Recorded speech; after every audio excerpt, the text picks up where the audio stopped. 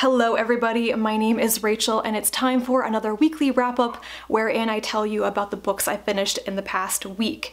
I've had a very excellent reading week. My tactic of only reading books and works that I am very excited about is paying off because I finished 4 books. 2 of them were 5 stars and 2 of them were 4 stars. I've had this mental shift and I just feel more positive about reading in general, which is good.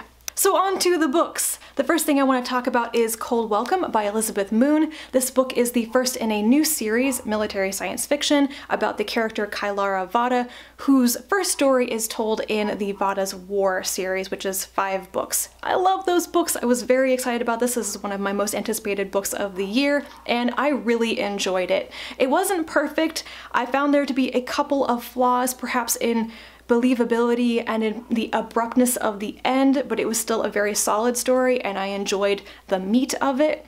I will be talking about this more in a separate review, which will be out this coming week. The next thing I read and loved was Giant Days Volume 3 by Allison. This is a slice of life comic about a group of best friends in their first year at university. I think it takes place in England as well. And I love this. I love the storylines. I mostly just like seeing these characters in their hijinks and in their dating lives and everything. It is funny and it gets a bit bizarre at times, but it's also relatable. I've actually found myself relating quite a bit to one of the characters, Daisy, who was like homeschooled and everything. I am not as like sheltered as she was by any means, but it's just really funny for me to pick up on some of these things that I have felt or experienced myself when I myself did not have the typical university experience and all of that. But mainly it's really fun and I enjoy the artwork as well.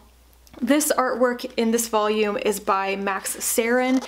He's replaced the original illustrator, whose artwork I also really enjoyed, but at this point I've adjusted to the new artwork and I think it's relatively similar to the old, so I am cool with that. I already really want the next couple of volumes. The Dark Days Pact by Allison Goodman. This is the sequel to The Dark Days Club, which I read a couple of weeks ago, and as you may remember, I loved that book, but The Dark Days Pact was even better. It's kinda rare, I think, for a sequel to eclipse the first book, but I think that has happened here. It is well-researched Regency-era historical fantasy, and I am just down with this series so much right now. This series is about Lady Helen, who discovers she is a reclaimer in the first book. She's one of about 8 or so in England and only a handful around the world who have the ability to fight demons and to absorb their energy. In the first book, Lady Helen learned that she was a reclaimer and she became Lord Carlston's protege. He's another reclaimer with a slightly shady past because he may have killed his wife or he may not have. In the second book, she's not living with Lord Carlston, she's living in the household of his aides who are not reclaimers, but she is training with Carlston and is becoming a fully fledged member of the Dark Days Club. It turns out that Lord Carlston has a condition where he's kind of going crazy and mad and he can't control himself anymore, and they think that it's because he's absorbed too much like demon energy. This is the eventual fate of most reclaimers, that they absorb so much energy they can't get rid of it and they kind of go crazy. They don't want this to happen. He's actually very young and this shouldn't be happening yet, so they don't know what's going on. They think that there might be something else happening that they can fix and bring him back to himself, basically. The plot of The Dark Days Pact is basically that Lady Helen and some other people are trying to retrieve the journal of a reclaimer's aide. It was like written in blood and it will probably be an artifact to be used in a magical ritual that could be used to kill all the reclaimers, maybe, or open the gates to hell. Anyway, don't want them to use it because something bad will happen. There are so many things about this book and the series that appeal to me. I think that the historical aspect set in the Regency period is very well researched and presented. It feels very realistic, even though we're talking about a fantastic story here. And it explores very well how a woman kind of constrained by gender roles can be a reclaimer, and how she is viewed by men doing this job who think that she is weak or unsuited to it.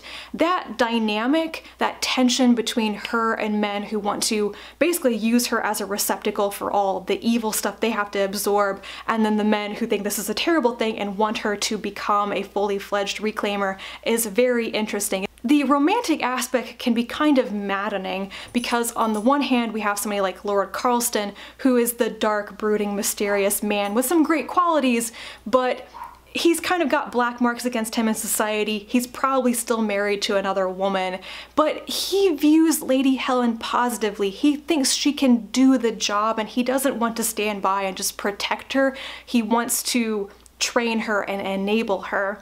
And then you have perhaps the more suitable suitor, Lord Selburne, who wants to protect her. Like, he is actually very willing to overlook all this crazy stuff going on. He's not turned off by how unladylike she's acting, and yet at the same time he's way too protective, he's way too like paternalistic, I guess, and he's not willing to let go. So I'm almost down with either of these two romantic options, except they both have things that are making me really angry. Anyway, I have just been super incoherent. I can't really remember what I have said about this book, except I enjoyed it. I have surprised even myself in how invested I have become in it. I really care about the characters and their relationships, and I need the next book right now. And lastly, I have to talk about All the Single Ladies by Rebecca Traister. The subtitle of this book is Unmarried Women and the Rise of an Independent Nation, and it is very much about what it is like to be an unmarried woman today in the US and the history of how we got here. How is it that the numbers of single people in the US have risen to pretty dramatic highs over a couple of decades? Or actually over the last 100 years or so, depending on how far back you want to go.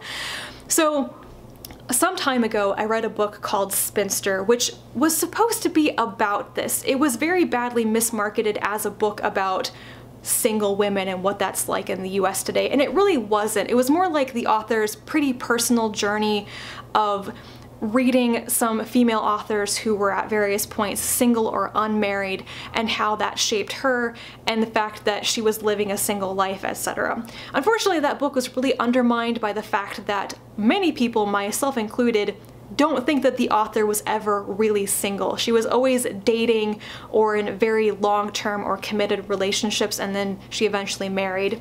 So when the author herself was trying to pass herself off as a single woman but really wasn't, and the book was really more about literary figures in some way rather than a vast swath of unmarried women, it just didn't work. And when I read that book, I think it was Libby actually who told me that All the Single Ladies was probably the book about the subject that I really wanted to read, and it is, because it really is about what it is like to be unmarried and a woman in the US, and the history of how we got to this point. It really gives statistics and numbers and evidence. I learned a lot of interesting things from this book, and really it made me think harder about my own situation.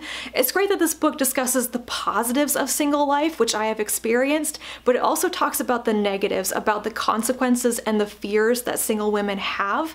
The fact that society is built around married couples is really difficult sometimes. And I actually was finding myself getting a little anxious when like the fears section came around, because yeah, I have really wondered sometimes about what my life will be like when I don't have a spouse or children to take care of me. Like I'm on my deathbed, or if I have a medical condition, I could die and I would be completely alone. Like there wouldn't be anybody to help me, because by that point my parents will probably be dead. This is terrifying, but it's something you have to really think about and like plan for when you think it's very likely that you'll be single your entire life. But there are also positives, like privacy. I have my own space to myself and I like it that way. I can do whatever I want to in my own home. There's a little section about like developing your own quirks and habits when you live completely alone, and then being like really self-conscious when other people come over and you feel like you have to not be yourself. I've totally experienced that. I do really random things in my house that I would never do when other people are around, but they feel normal to me now. And lastly, I want to say that the thing that made me think the most about my own situation is the beginning of the book, which talks about history and the legal precedents that gave women more rights and actually made it possible for women to be single and not marry out of economic necessity or social pressure. Because I had to take a step back and think about what had to happen in my own family for me to exist. My parents are probably a really huge factor in this because they were unusual for their decade as well. My mother waited until a very late age, given the national average, to get married and then to have children. When my parents had children in their early 30s in the 90s, that was odd. That is much later than the national average was then. And the fact that I have parents who deferred marriage or who viewed marriage differently, and the influence of my family's and my extended family's beliefs about gender roles and marriage and children and everything, and education, like education for women in the family, that is like hugely influential in my own experience. It's interesting to consider very closely why I am single. How did I get this way, and why do I just take it for granted? I have never thought I was weird or doing something extraordinary by being single and getting through a lot of the lifetime milestones. This is just the way I am.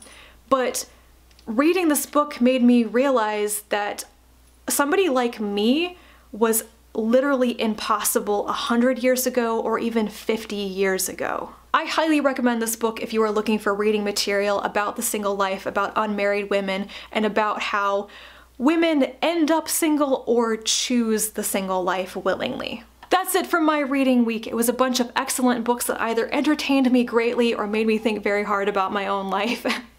If you have read any of these books and you want to discuss them, please comment down below because I would love to hear from you. I hope you're having a wonderful weekend, and I will talk to you again soon. Bye.